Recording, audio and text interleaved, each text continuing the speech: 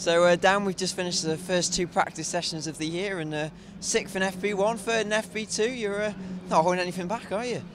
No, hopefully we are in the car, but in me, no. I think I'm doing absolutely the best job I can do. I've been sort of thrown at the deep end. It's a new car, new team. I didn't get my car till media day when I spoke to yourself, and since then we've done a little bit of testing, mainly in the wet, nothing major, and here we are.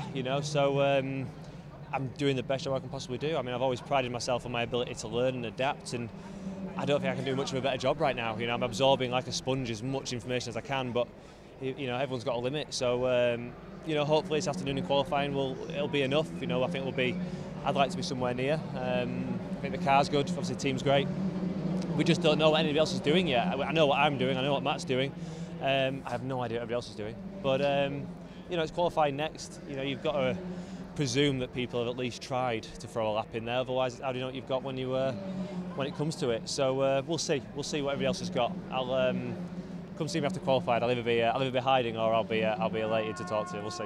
Well, you mentioned being thrown at the deep end. As far as qualifying sessions go, this track has got the most manic of them all. 32 cars around a 1.1 mile track. It's a manic qualifying session for you guys.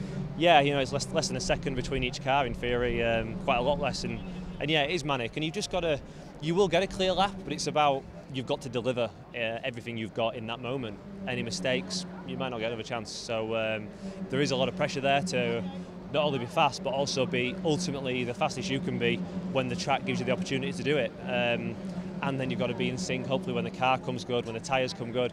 Yeah, it's a bit of a lottery out there, but there's a skill to that lottery as well. And finally, looking ahead to qualifying, a 6th and a 3rd in both practice, but as you mentioned, we're not 100% certain what everyone else is doing. So have you got a position area in mind for quali? I have no idea, I really don't. Like I say, this is my first experience of this. Like I say, it could be one of 2 ways. I'll either be surprised and in a good way and feel like, oh, that is what people had actually, there wasn't much left on the table, or I'll be like, oh, there was a lot left on the table for some people. 6th in FP1, 3rd in FP2. If you do the maths, what does that make for qualified? It's got to be 1, hasn't it? Yeah, so 4.5. I didn't mean add them together and divide it by 2. No, not bad, not bad. We'll see where we end up. Hopefully somewhere towards the front. Okay, thank you very much for your time, Dan, and very good luck for quali. Cheers, mate. Thank you. Cheers.